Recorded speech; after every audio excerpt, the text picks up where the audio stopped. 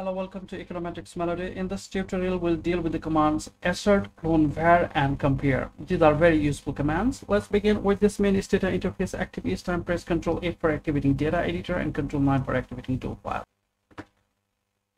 So let us prepare our data and then let us describe them. The variable A and B, they are float, and we're going to learn about the command recast and compress before we finally delve into our actual tutorial of assert, clonevar, and compare.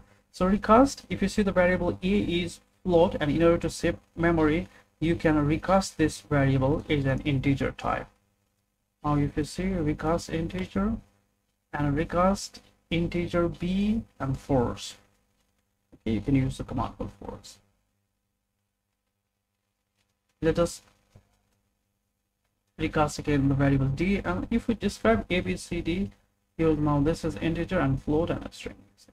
Let us compress the variables if possible, and you see these changes.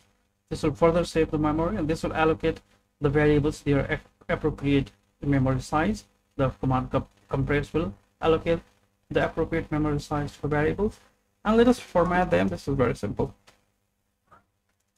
Now let us see our command assert. Assert, actually it verifies the truth of claim, and A is greater than 15 or equal to 15. Let's see whether it's true or false.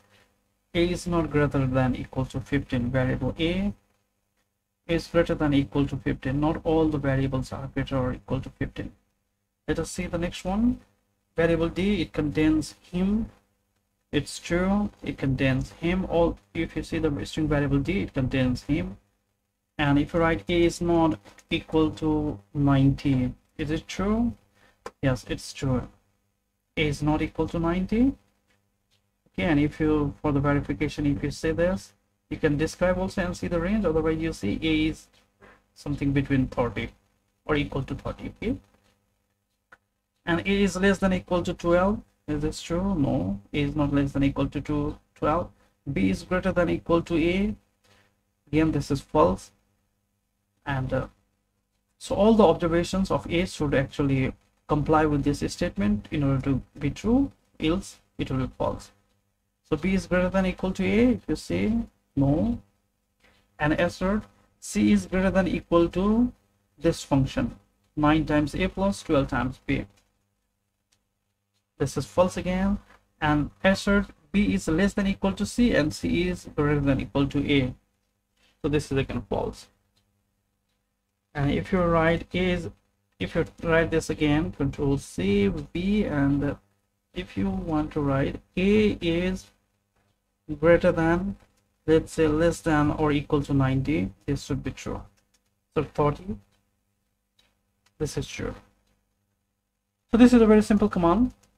Now let us go to our next command, clonevar, that should create our next variable by cloning it based on this given condition. Clonevar, we are going to create a variable E after cloning the variable D if A is greater than equal to 15 and A is less than equal to 25.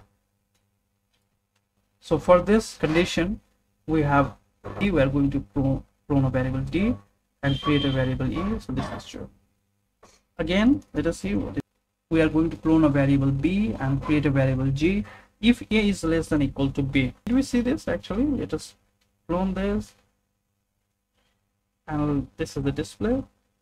So these values, all these values of variable G, they are less than B. Let's drop this variable called G and try other variation. Drop CD also, we don't need this.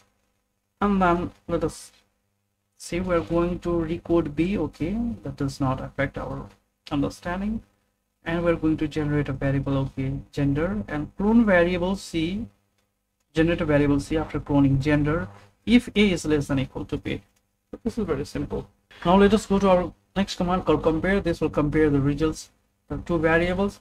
So let us make certain changes and let us try to compare this. Compare gender equals to C. Control T. So gender is less than C, there are 5 counts, and gender is equal to C, there are 16 counts, and C is missing 6 counts. Now let me compare the variables A and B, and let me compare A and B. So this is the result. There are 16 observations in which A is less than equal to B, and their minimum, average, and maximum is also displayed. There are 11 observations in which A is greater than B. In total, we have 27 observations, and there is not any valid missing value.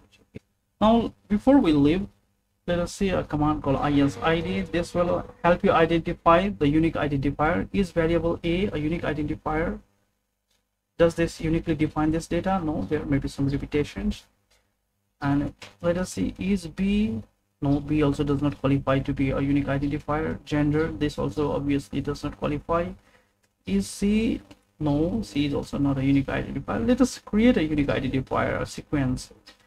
And if you see, the variable D is a sequence that does not overlap or match. It is a sequence, and this should qualify for being a unique identifier. And you see, yes, we get a result. If you don't encounter an error, this means this is true. The statement is true. Please take your time in understanding this. This is it for this tutorial. Thank you very much for your time. Thank you very much, Econometrics Melody.